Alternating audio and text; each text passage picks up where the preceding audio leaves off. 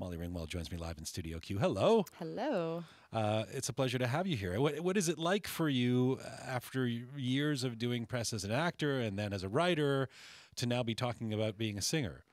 It's funny. I never thought that I would do it really professionally. And, even when I started with this band, I really thought that it was just going to be something that I did, in a small little club. I didn't know that I was going to record an album. I certainly did not know that I was going to be touring that album. But it's nice. It's nice to do something that I love so much. Well, this album features your take on jazz classics. There's classic songs. I'll Take Romance, The Very Thought of You, Sooner or Later. How did you go about picking the catalog for this record and picking the songs? Are these songs you've always wanted to sing? Did somebody work with you on this? How did you go about this? I think it was mostly, it was a little bit of a commando mission. My pianist, Peter Smith, who also arranges all of the music, we kind of just decided, hey, let's do an album, let's do it. And we kind of put it together and we did it independently. Concord Jazz ended up releasing the album later, but it was just kind of, okay, what songs are really good? What songs do we all sound good as a band? Because I know a lot of songs, but then these ones were just the ones that kind of just everything gelled as a group. So I think that's really how and then we recorded 13 songs, and then there's only 10 on the album. There's sort of an orthodoxy to think that singing cover tunes is going to be easier than going out there with original stuff. At the same time, when you're talking about classic songs like this, how did you approach this?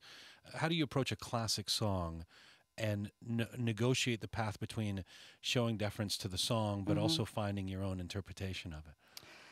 I really just try not to think about it that much, to be honest. There's a lot of things that I do that I think, I do think a lot.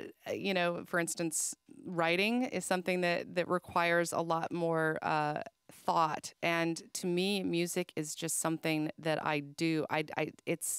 It's hard to explain, but it's just I don't really think that much. You weren't concerned. You weren't freaked out about taking on a classic and thinking, oh, how will my interpretation stand up to what's been done in the past, or how? I guess you could go there, but you certainly can't stay there. I think that if I do that, I would never leave my house. I would never do anything creative at all. I think that there's a time for the critic, but when you're creating, it's something that it's a part of your brain that you have to be able to turn off. You are able to shut that out. I think so. I think actually years of acting really help with that, because that's something that you have to do as an actor. You do your work ahead of time, but then when you're in front of an audience or when you're in front of a camera, you have to turn off that critic in you, or else you just literally cannot do it. Or people will see that somehow in your performance. Yeah. A self-consciousness. Exactly, self-consciousness. And I think, really good actors are masters at that. You kind of shut that part of your brain off and you go somewhere else. And I think it's one of the reasons why children are such natural actors, and then sort of lose it as they become adults, because that it really is a skill to be able to turn that side of your brain off. You start to build the baggage of a lifetime of criticism that you take, no matter what you do in life, right? Yeah. Well, one hopes. One hopes that the older you get, you hope that you develop some sort of lucidity, But that's really when training comes in, to be able to turn that side off. So what about us when you're not on the stage or when you're not recording the song?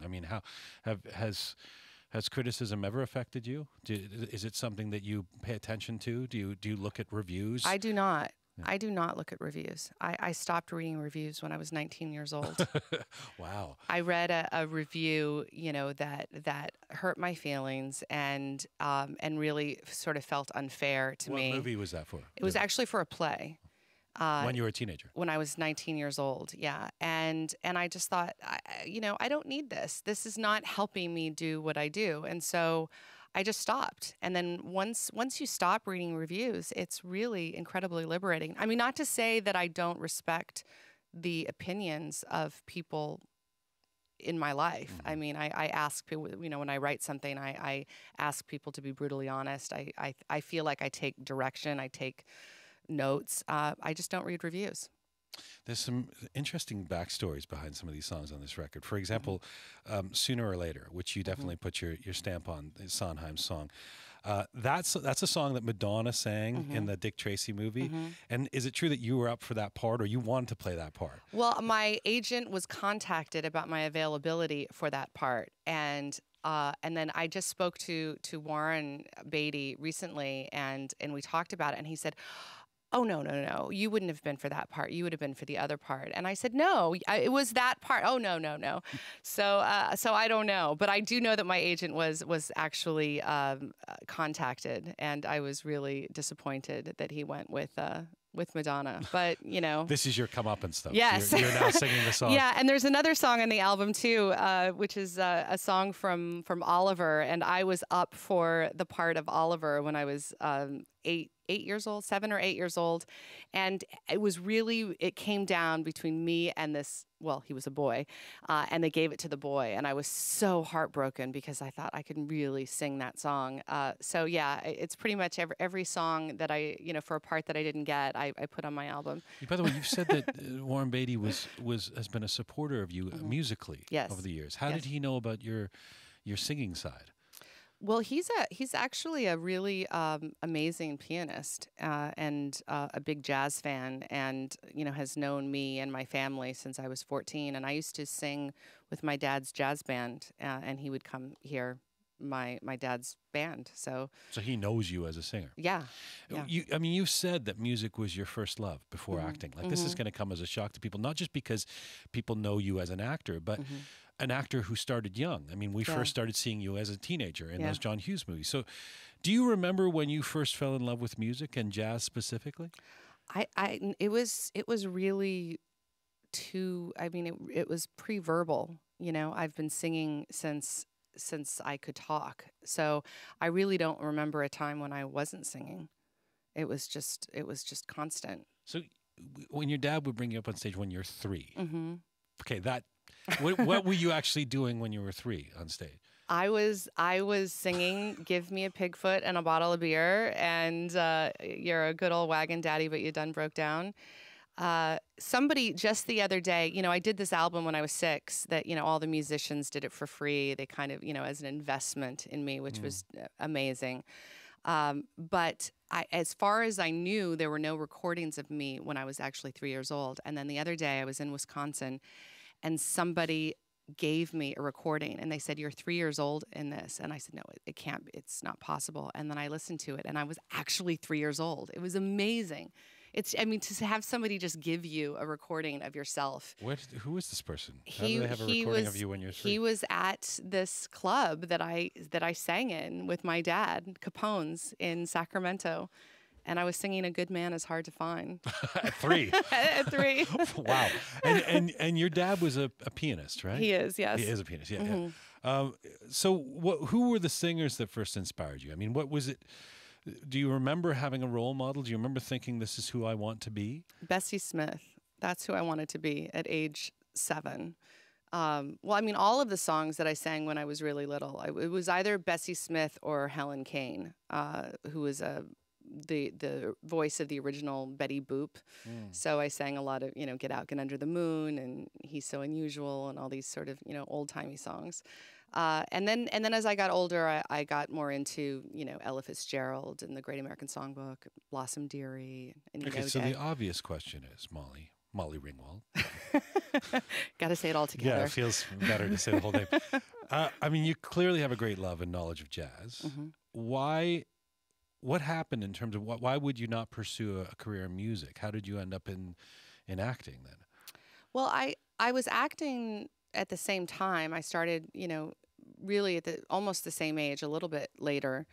And then, I did my first movie when I was 13, which was Tempest with John Cassavetes and Jenna Rollins. And I don't know. I think I became completely enamored with that, and I decided that that's what I wanted to do. And at the time, I felt like I couldn't be taken seriously as an actor if I was a singer. And also the kind of music that I really like to sing, even though I like all different kinds of music. In fact, I wish that the National were here today. That would be amazing. at the time, I really thought I had to focus on one thing, and I chose acting. And then at a certain point, you Did it almost seem realize that- uncool when you're, I mean, I think of the soundtrack of the Breakfast Club or Pretty in Pink. Did it almost seem uncool that you were into jazz standards? Was that part of the issue for you? Kind of, a little bit. I mean, but I also think that as a teenager, I sort of wanted, it was a part of, individuating from my parents because it was so my dad's music. Right. And so I wanted to have my own thing. I still listened to jazz music. In fact, John and I used to listen to like Dave Brubeck. John Hughes loved Dave Brubeck, and so we would listen to that. But I just I don't know. I don't regret not pursuing music. I think I feel like everything sort of happens the way that it's supposed to at the time that it's supposed to. I mentioned that you express yourself in various ways creatively: writing, acting, singing. What is that about in you? Where does the drive come from to put yourself out there in so many different ways? They're just things that I've always done. I just didn't do them publicly, I guess. I just focused on the acting, but I continued to write all of these years. I just never knew that I was going to publish. I continued singing. I just never knew that I was going to release an album. So I think I've always been somebody who does more than one thing. People like to pigeonhole people, especially celebrity stars that they know. Is that a concern for you when you come out as a writer? Do you go, oh, this is going to be tough because people are going to say Molly Ringwald, the actor, is a writer and now a singer? How do you deal with that? I don't really have control over what people think, so I don't really spend a lot of time thinking about that. I really have to stay focused on what I do, and I have to say that people I've had incredible experiences with people in the literary world and in the jazz world, incredibly welcoming.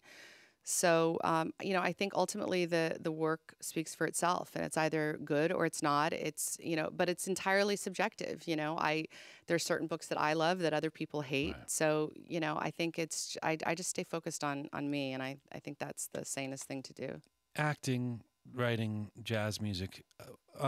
Before I let you go, I want to play a bit of that sooner or later.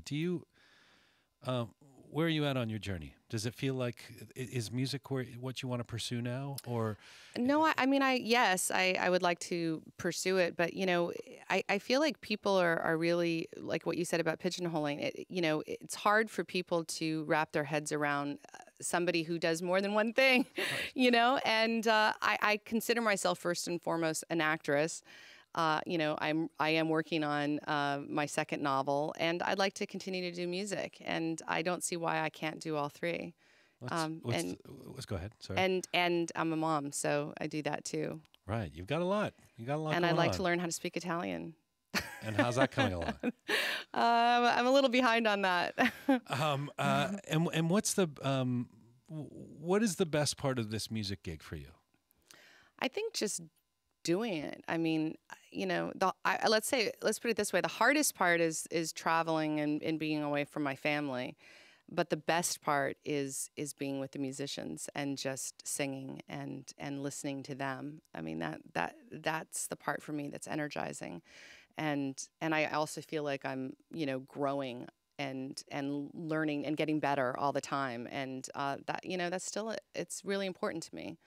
Nice to talk to you again. Thank you. Thanks for coming in here. Congrats on the record. Thanks so much.